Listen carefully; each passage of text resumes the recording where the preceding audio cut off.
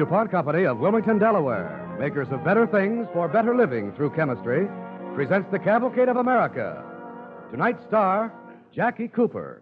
Tonight's play, Ready on the Right.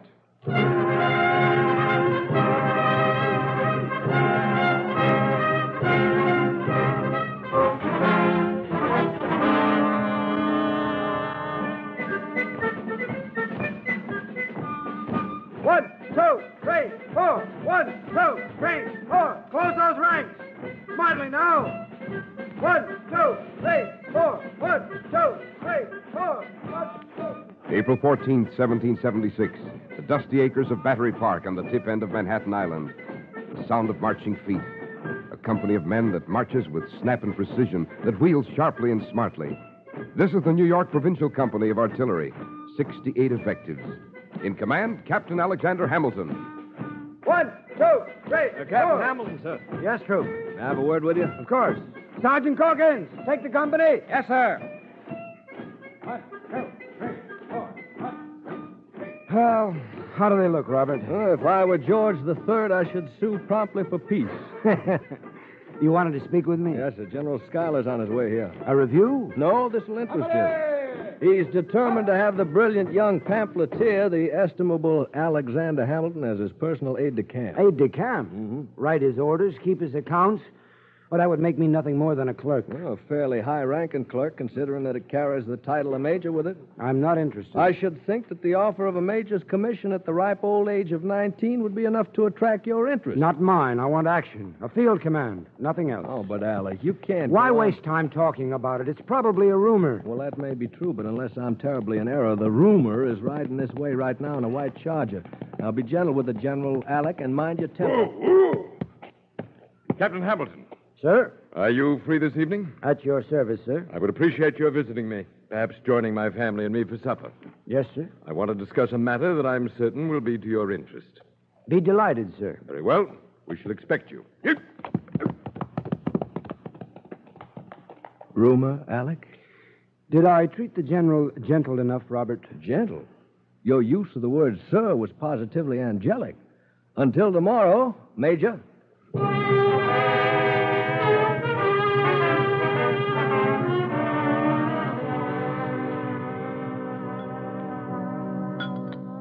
You astonish me, Captain Hamilton.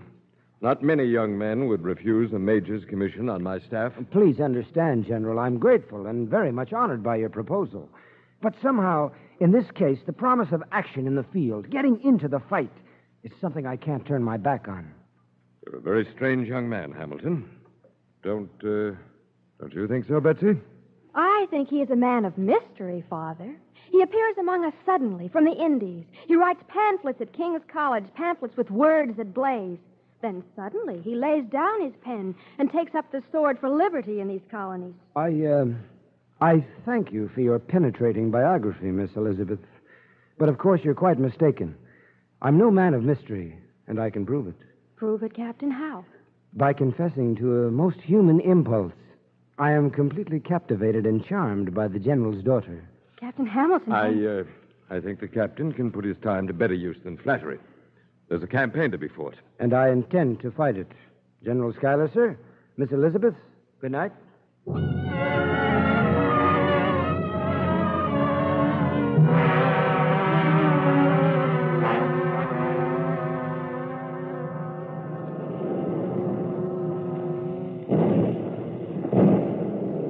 Robert.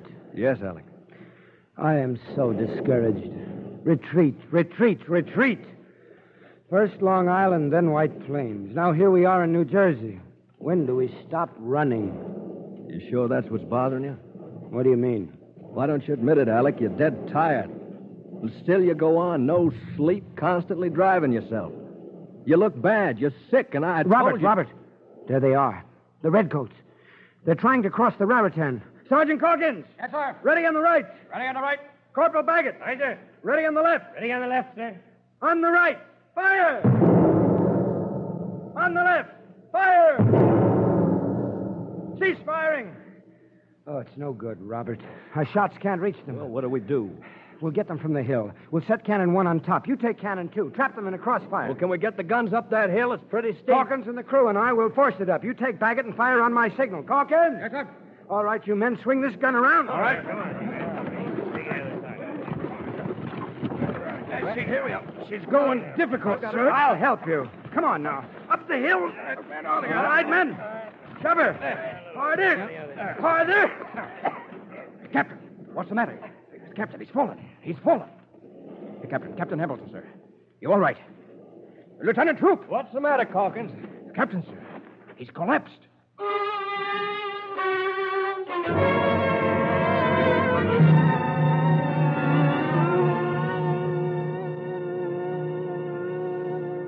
Well, I'm happy to see that my patient looks a bit more like himself today. Doctor, how long are you going to keep me in this confounded bed?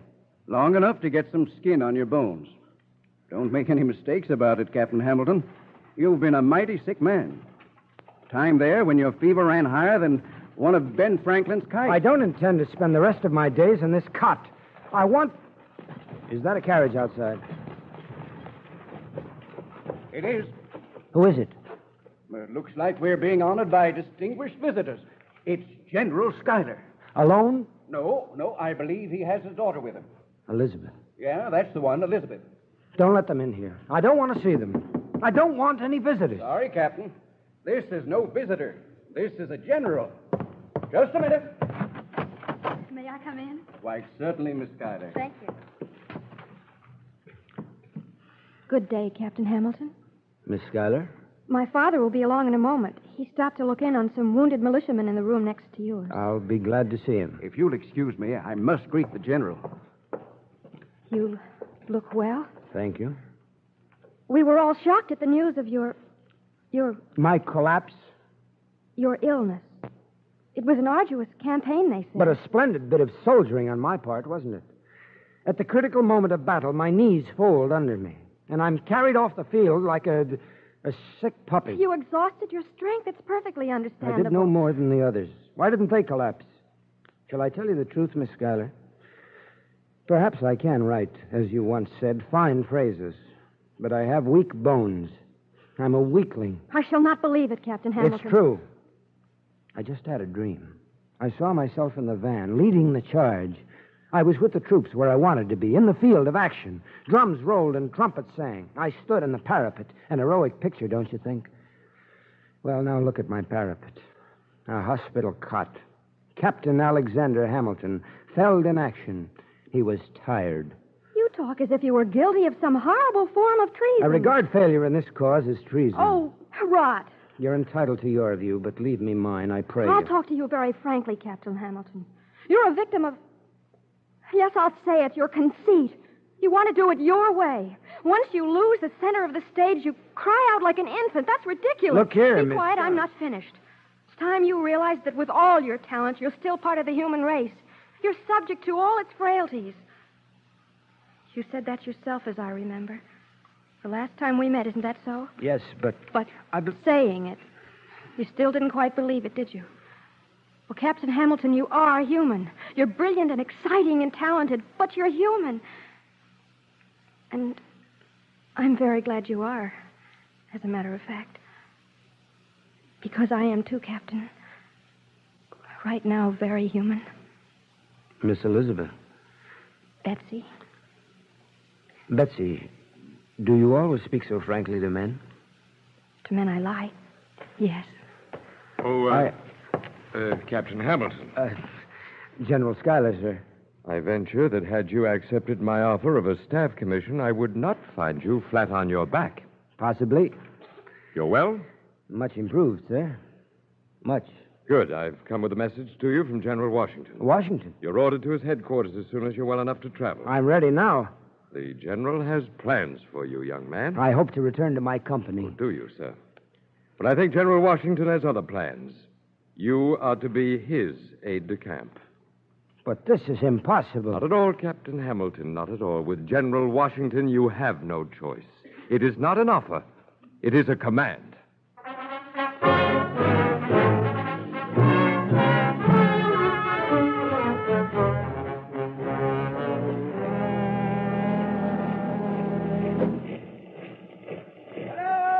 Orderly. Where is Colonel Hamilton? He's on his way across the parade ground, sir. He'll be here directly. Good. General Washington, sir? Colonel, come in. Sit down. Yes, sir.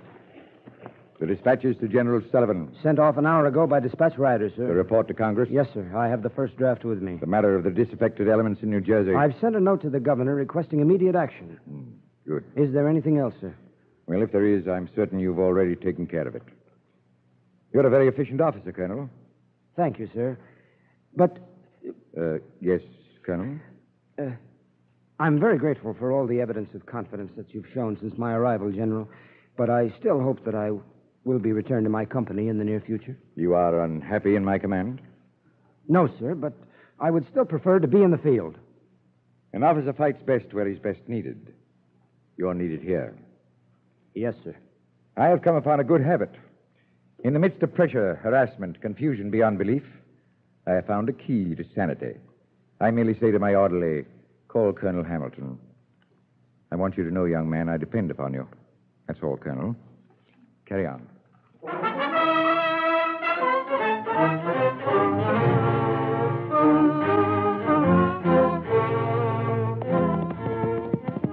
Betsy!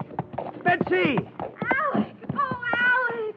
Alec, what a wonderful surprise. General Washington asked me to carry some dispatches to General Gates in person. I have, and, well, this is in the form of a slight detour on my way back to Morristown. I must be back in headquarters without delay. Can't you even stop for a little while? No.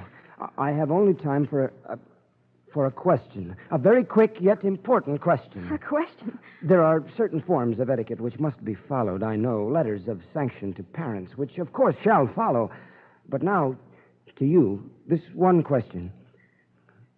Will you marry me, Betsy Schuyler? Why? Oh. Do I have time for due consideration to so important a matter? No. Then you shall have your answer with directness. Yes, Colonel Hamilton. I will marry you. Soon? Oh, yes, very, very soon.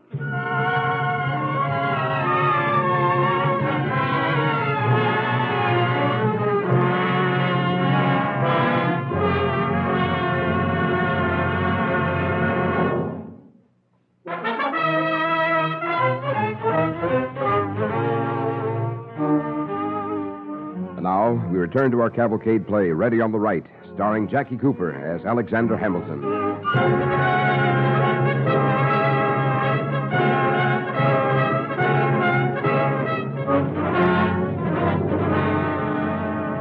Lieutenant Colonel Alexander Hamilton, aide-de-camp to General Washington, and Miss Betsy Schuyler were married in Albany on the 14th of December, 1780.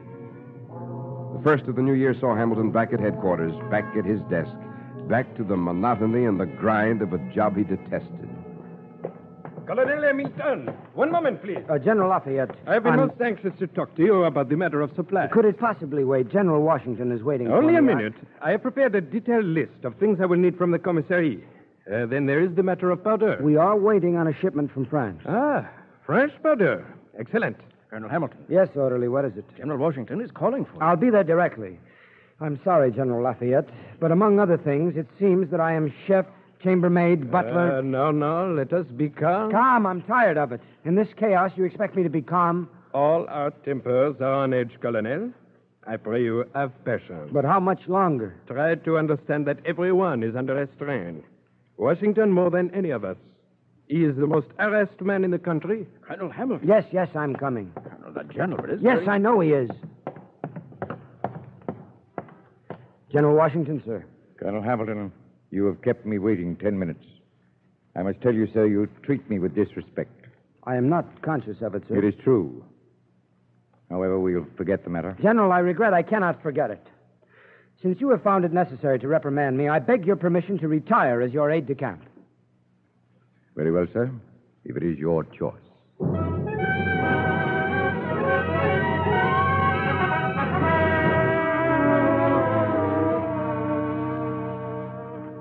It's over now, Alex. There's no good raking over dead ashes. But I want you to understand, Betsy, and you too, General Schuyler.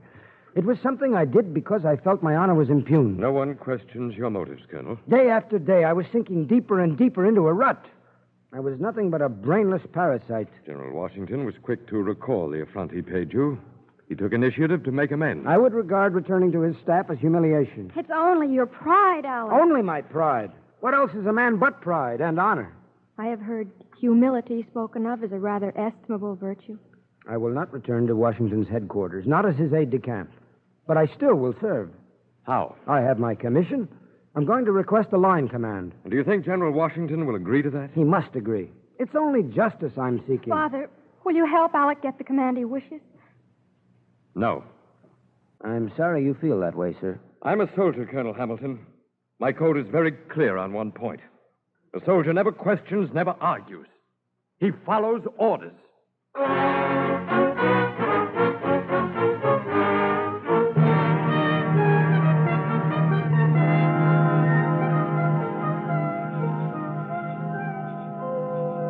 Alec, It's a lovely night, Betsy. Come, sit here with me. it's late. It's never too late to look at the stars. Do you understand me, Betsy? As much as any woman can understand a man, I think I do. Tell me, then. What am I? You are above all things a romantic. Your heart is in those stars up there. You dream of pageants and glory. It's a man's dream, Betsy. If once, only once, I can test myself by the raw test of battle, then I would be content. I could write with fire and believe in what I write. But the whole country believes in what you write. I don't. Not yet. Betsy, I've written to Robert Morris in Philadelphia. What can he do? He's the most influential member of Congress. I've told him I'm coming to Philadelphia. He must help me get back into uniform. It's the only thing I want to do.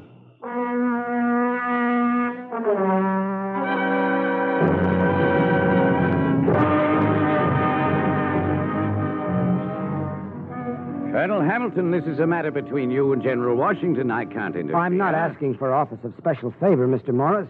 I'm only asking to serve the country in time of war. You can serve the country, Colonel. Right here in Philadelphia. In Philadelphia? Yes, we desperately need men of talent to advise Congress on matters of finance. Your letters to me outlining a plan for the creation of a national bank are proof that you have an extraordinary grasp of the situation. Stay here with me. Mr. Morris, don't you understand? The country is at war. I want to fight. I'm sorry, Colonel. I repeat again, I will not interfere in this matter. I see. I've taken up too much of your time as it is. Good day.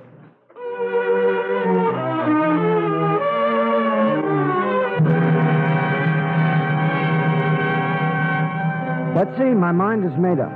I've finished with this farce of being an officer without troops. I'm resigning my commission. Don't do it, Alec. What else is there left to do? Washington will never... Someone's coming up the road. Who is it? I don't know. Soldier, I think. Soldier? Probably carrying dispatches for your father. Colonel Hamilton? I'm Colonel Hamilton. Message from General Washington, sir. Washington. Let me have it. What is it, Alec? My orders.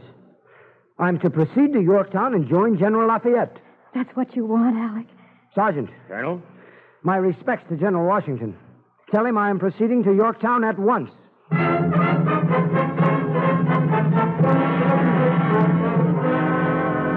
And that is the plan of action, gentlemen.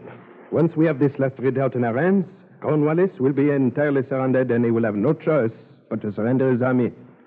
And as I'm sure you know, that will mean the end of the war. Are we clear on all the details? Yes, right. The action on the left will be in the nature of a feint. The attack on the right will be the coup de grâce. Baron de Vieux-Ménil will have command of the left, and the command of the right, Colonel Grimard. That will be all, gentlemen. General Lafayette, sir. Yes. General, hasn't there been an error in the assignment of command? An error? Yes. I'm senior to Colonel Grimard. As I understand it, I believe the command on the right should be mine. Yes. Perhaps a word of explanation is due you. It is in a sense a reflection of your ability. Let me assure you of that, Colonel. But Grimard has been with me throughout the campaign. He knows precisely how I expect an operation of this kind to be conducted. Nevertheless, General Lafayette, I am senior, and I believe I am fully qualified. I'm sorry, but I desire that Grimard lead the attack. May I have your permission to take the matter up personally with General Washington? That is your privilege, of course. Naturally, I shall obey whatever orders General Washington sees fit to issue.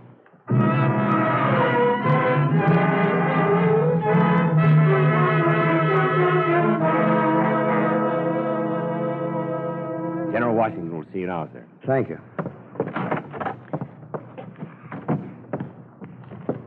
Colonel Hamilton reporting, sir. Hamilton, sit down. You're looking well, sir. Am I, Colonel? I wish my feelings might correspond to my looks. I'm very tired.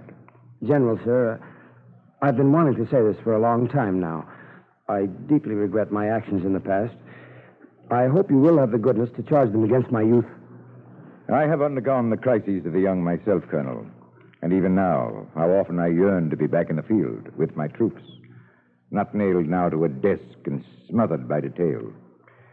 Let us both relegate the matter to things forgotten. How is your wife? Very well, sir. I'm glad to hear it. I know she is as grateful to you as I am for consenting to my return to active duty. I always intended to assign you to active duty, Colonel. I was merely waiting on the proper opportunity. When a vacancy occurred on General Lafayette's staff, I was only too happy to give you the assignment. Sir, the final attack on the British position is set for tonight. I know that.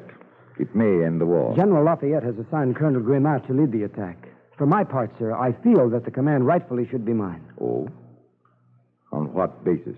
My rank is senior to that of Colonel Grimat. Yes, that's true. You are senior. I appeal to your sense of justice, General Washington. I beg you to assign me the command. Well, that is a very difficult appeal to deny. But why is it necessary to deny it, sir? I'm not fit to lead the troops. Of course you are. But, well, Colonel, let me explain my reluctance. This action is one of calculated danger. You are a man who has already exhibited such extraordinary genius for statecraft. I feel I'd be doing the country a disservice by exposing you to danger in this attack. General Washington, I'm very grateful to you for saying that. But I can't stay behind while another takes upon himself the risk. You certainly understand that, General. Yes, Colonel, I do understand that. May I have the command, sir? I believe you've had some experience transcribing my orders, Colonel. Indeed, I have. Very well. Prepare an order for General Lafayette. The command on the right goes to Lieutenant Colonel Alexander Hamilton.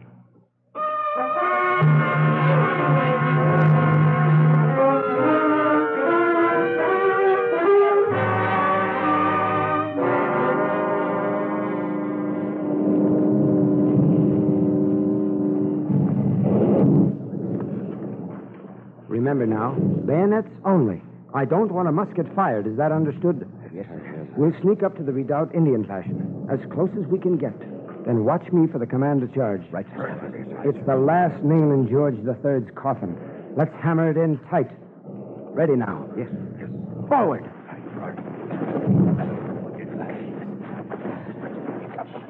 Quiet. Quiet back there.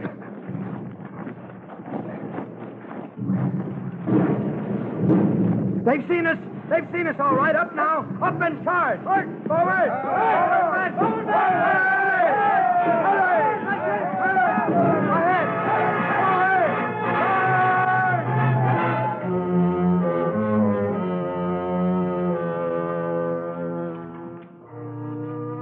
And so one October day, Alexander Hamilton achieved his moment of military glory. He led his troops in the field, and their charge was a success. The redoubt was captured, Cornwallis was trapped, and the war ended. Alexander Hamilton returned to his beloved Betsy and to a career of wider and greater service to his country. Once again, his pen flamed and his words inspired. From the fountain of his genius came victory in the fight for ratification of the Constitution, stabilization of the infant nation's economy, as the first Secretary of the Treasury. Yet, for this strange man, there was one great moment he remembered to the end of his life. One beyond all the honors that were his in the years that followed. That moment at Yorktown, when he commanded the right, and America won its freedom.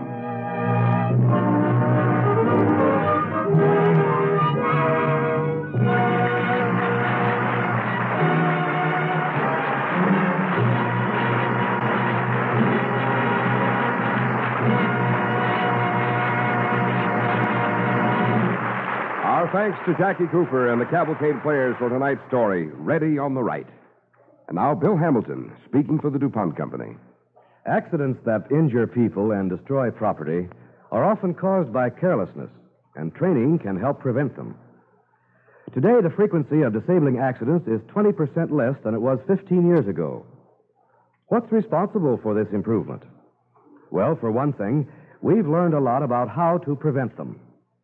Industry has contributed a great deal to better safety, and the National Safety Council, holding its 40th Annual Safety Congress in Chicago this week, has done much to make Americans safety conscious.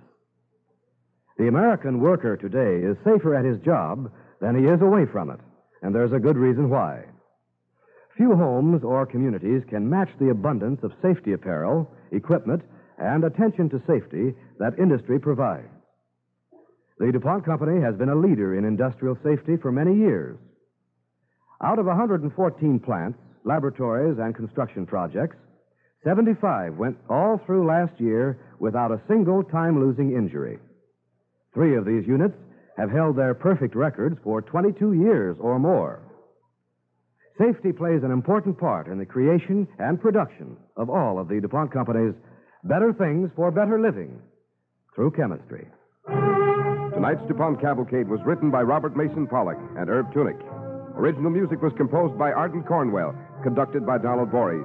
The program was directed by John Zoller. With Jackie Cooper in tonight's cast, you heard Rosemary Rice as Betsy, Arnold Moss as Schuyler, Ed Jerome as George Washington. And this is Cy Harris reminding you to be with us next week when the DuPont Cavalcade will present That Moore Girl, our star, Ann Blythe. The DuPont Cavalcade of America came to you tonight from the Belasco Theater in New York City and is sponsored by the DuPont Company of Wilmington, Delaware, makers of better things for better living through chemistry.